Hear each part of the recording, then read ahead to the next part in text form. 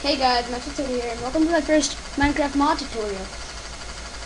Today's mod installation is on MoCreatures 1.2.5. They need to upload it to 1.3.1 or 2, that is. But these are the mods you're gonna need: custom mob spawner, Dr. Zark's MoCreatures mod, Minecraft Forge, and GUI-API. You can get all of these from the forum page, which is right down here. Minecraft forums. This will be in the description. And these are the files. You can just click on them like this. I'll show you, just so you know what to do. Because sometimes I've seen tutorials that you have to, well, they don't tell you to click skip ad or, let's give that away. Anyway, you come up here to the corner, the top right, and it will say skip ad after 5 seconds. You click skip ad, and it will take you to Metafire, unless, I don't know. This is in Windows, I don't know about Mac. But then you just download it. I already have the download and stuff, but you do the same with the other 3 files. So what we're going to do first of all is go on percent app data percent, and you would go on roaming, or you can just click enter. Then you can go on .minecraft, go on bin, and then go to Minecraft folder, open it. Well, I'll show you how to do that part. I'm sorry, some of us don't know what program I'm using, but you need to use WinRAR or 7-zip. Click open with, and then WinRAR Archiver.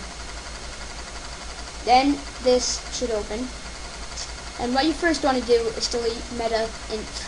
That will cause black screens, and you don't want that. Now dude. Now let's go on. Open up GUI-API and Minecraft Forge.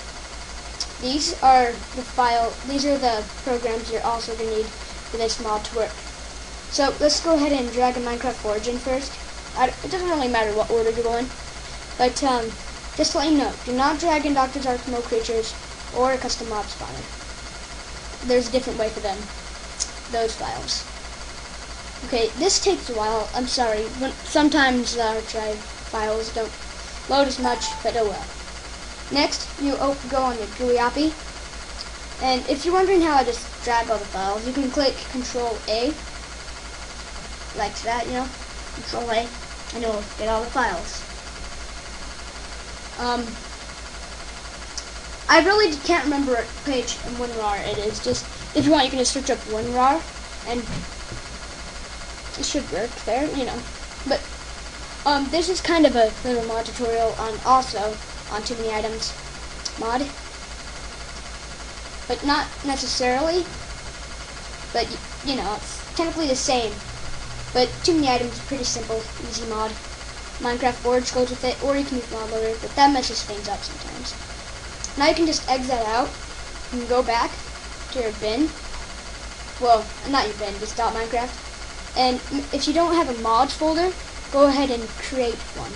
Go on new folder and type in mods. Make sure they're all lowercase. Then you open it, and you drag in your custom mob spawner and Dr. Zark's MoCreatures mod into this folder, and that's pretty much it.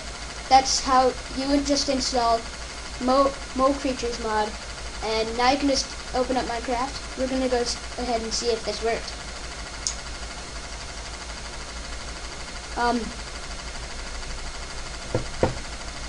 Okay. Go ahead and hold up. Let's go and log in. You type your name in. I sometimes just go play offline. I don't feel like typing in my username and password all the time.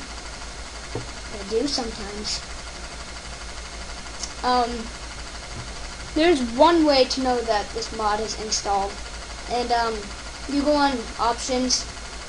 Well, we kind of know it's loaded because of Minecraft Forge. So you go on options and global mod spawner settings. One thing spawner. And what this is you can do all types of things. Like you can make all these vanilla Minecraft stuff, and I think this is the spawnings, or this is how tough they are, or something. I don't think it's as tough because sheep aren't like that. So what's the rarest thing to find? Enderman? No. I don't know. Well, anyway, you can spawn animals. Whoops! I clicked spawn, but I'm not even on the world. What did that just do? What did that just do? I'm gonna open Minecraft again. I'm gonna have to. Now it's messed up. It's about to crash because I didn't know what I was doing. It's a bit funny. Anyway.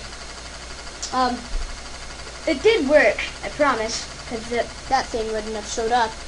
But, it did work, I promise that. I'll be right back once this all loads up, and I go ahead and create a new world. Hey guys, I'm back, and, so I created my world. I'm creative, obviously. That's what I do. No? I'm sorry. Having fun. But, let's go ahead and see if we found any mobs. I can't fly. I'm not flying. Oh, there. Okay, I heard a deer. There it is. As you can see, the mod installed correctly because a polar bear is chasing the deer. And you could hear that, the bleh kind of sound, you know? Anyways, it did install properly and successfully. I hope this video helped you guys out. Oh, there's a snake down there. If you guys ever wanted this mod, this is how you do it, because sometimes that mod builder will be messed up. What the heck is wrong with that snake? Just died. Just died. Okay, but thanks for watching, guys. Please like, comment, and subscribe. And please rate this video, which I think is liking. I don't know much about, well, I know a lot about YouTube, but not making the videos. What is this? Look at this glitch. Sand is floating. I'm going to break this sand back.